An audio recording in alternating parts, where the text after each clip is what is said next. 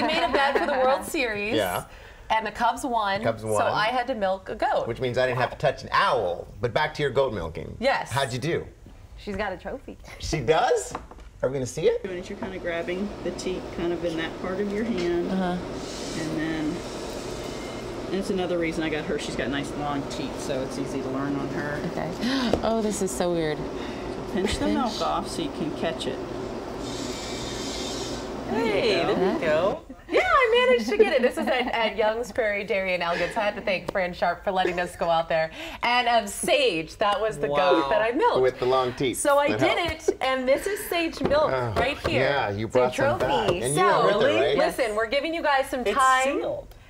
Well, we're going to unseal it in the 6 a.m. hour. We're going to unseal it, and y'all are going to chug it. Well, no, you're going to try it, though. Whoa, time out. The bet was for you to do this. It wasn't for us to taste it. No, let's try it. You don't want to try my hard work?